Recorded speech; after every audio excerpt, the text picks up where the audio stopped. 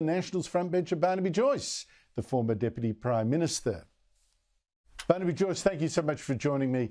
The government doing next to nothing to stop the Houthis that are causing havoc with our shipping costs and inflation. Should it have done more? No, of course. We didn't even get a warship up into the Red Sea. I don't know whether it's because they didn't want to or they couldn't.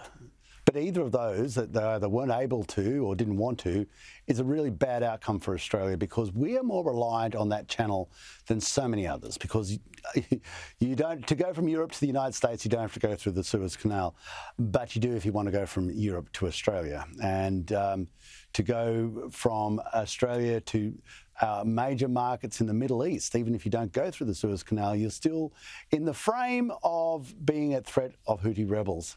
And this goes to show you that the Iranian-backed Houthi rebels are becoming more and more aggressive and more confident that their aggression will not have any real pushback. Well, of course, they can come to that view because they're getting be-all pushback from us. That's exactly correct. And of course, you know, we've got NATO, the NATO meeting in Washington, with Joe Biden stuttering around. There we've just been warned that China's even helping Russia. Well, who's going to do anything about that now? Helping Russia in its war in Ukraine. Seriously, I feel like the noose is getting around our neck and our government doesn't seem to be reacting like you'd expect, even when it says, oh, no, we know we're in more danger than normal, but I'm not seeing action. I think we're in a Rip Van Winkle land. You know, our job in our nation is to become as strong as possible, as quickly as possible. I've been saying that for years and years. And when I watch Mr. Biden, Joe, you know, it's almost like seeing a child that's drunk. You go, I don't want to see this anymore. It really worries me. This poor man who's obviously really struggling, and you know, it's gone from a parody to pathos. And but Australia sits back and goes, you know, it's all right because we'll be fighting our war against the weather. And if something goes wrong, those mums and dads in Tennessee and South Dakota and California, they'll send across their sons and daughters to get their heads blown off on our behalf. Because when we should have been making ourselves prepared for the issues in our backyard with the Communist People's Republic of China and a totalitarian regime, instead of worrying about that, we were fighting the weather. It's so true. The billions and billions we've spent, and these ludicrous claims that our greatest security threat is climate change. I mean, what a joke! What a sick, I always take people up on that. I take people on that. When you say to them, okay, they say, well, you know, do you believe climate change is real? I say, yeah. But I just want you to tell me, how much of your house have you lost to climate change thus far? How much of your super fund have you lost to climate change thus far? Have you lost any of your sons and daughters yet to climate change? Has your job been taken off you or your future been diminished by basically becoming a vassal precinct of climate change? And they go, well, no, but it might happen. And I say, oh, fair enough. I can tell you right now, if you come second in a major military conflict with China, if you come second or even if it's a draw, you lose all of that. Your house, beautiful house, that beautiful house that you might have there, gone. Children's future, gone. All that money in your super fund, gone. The whole lot.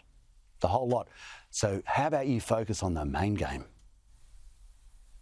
I have to agree there, let alone the cost that the climate change is really wreaking, you know, with power bills and the billions on wind farms and all this kind of stuff. It's just terrible. It's insanity. Look, we're driving our economy into the ground, driving our economy into the dirt. Yep. Barnaby, I'm sure you have talked about, I've seen this evidence of a war that's closer to home. You probably saw former Prime Minister Malcolm Turnbull. You were his deputy, abusing opposition leader Peter Dutton on Channel 10 this week. Here he is. Well, he's a thug. Peter's got one tune that he plays. I mean, it's been all his political life, and that is division and animosity. Now, Peter Dutton today responded to Turnbull's playground abuse with a bit more class, like this. I just think people can see through it, and I wish him the best. I think he diminishes himself by making these comments. Malcolm's got an axe to grind. I think it's sad. What would you say to Malcolm Turnbull? Well, it sounds like a very animated, divisive interview that Mr. Turnbull gave.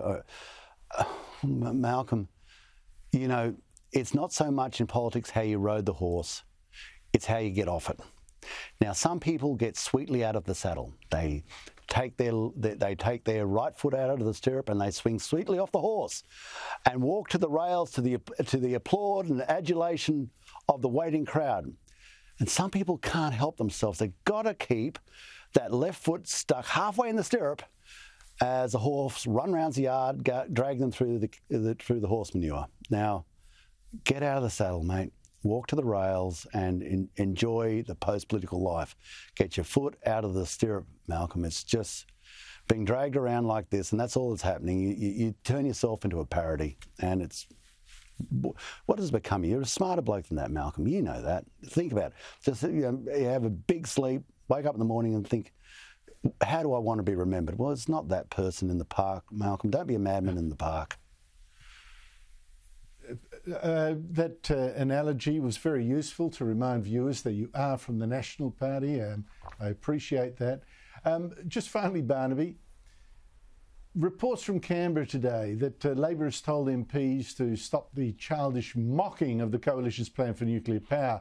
You know, all that ridiculous posting of pictures of three-eyed animals and mutant pets, like we're all going to be radiated and zapped. It says voters... Labor's now saying, well, voters think this is actually a serious topic. What do you make of it? It is a serious topic. I'll tell you why it's serious, because overwhelmingly all the countries with nuclear power, which is like, I think there's 20 countries in the OECD, and we're the only one that doesn't have any connection to nuclear electricity, nuclear power. All the others have cheaper power than us. The more nuclear they seem to have, the cheaper the power seems to be. But it's all right, because Chris Bowen has said that they're all wrong, and he's right. He's a genius. And the rest of the world's wrong. It's just Chris Bowen and Anthony Albanese. But I'll tell you what's happening. I'm finding it very interesting that they thought that all these towns that if they were going to get a nuclear reactor would push back. Oh, well, they're pushing the other direction. They actually want them because they can see multiple billion-dollar investments in their backyard. This just take away coal from boiling water to nuclear boiling water. The boilermaker jobs come back, the fitters' jobs come back, the electricians' jobs come back. They're on good money, $120,000, $130,000 a year, plus penalties, pushing them up to $180,000. Their alternative under Labor is tech screwing in solar panels. That doesn't work too well, not if you want a well-paying job. And now we've got the arguments that people are saying in some towns, why weren't we selected as a site for a new nuclear power station? Why did we miss out on the multiple billion-dollar potential investment in our backyard? That. What town? Well, what town? Rockhampton wants one. They want one at Stanmore. And Billawheeler's got one. Okay. Hooray for Billawheeler. And Rockhampton wants one. They don't get it. Muswellbrook wants a nuclear power station. And this is the new reality because they are living in Queensland. Go and tell David Crisafulli this, because he seems to think it shouldn't be part of the plan. Well, I mean, look, you're all going to land in the land called reality very soon. Barnaby Joyce, always good to talk to you. See you later. Thank you, Andrew.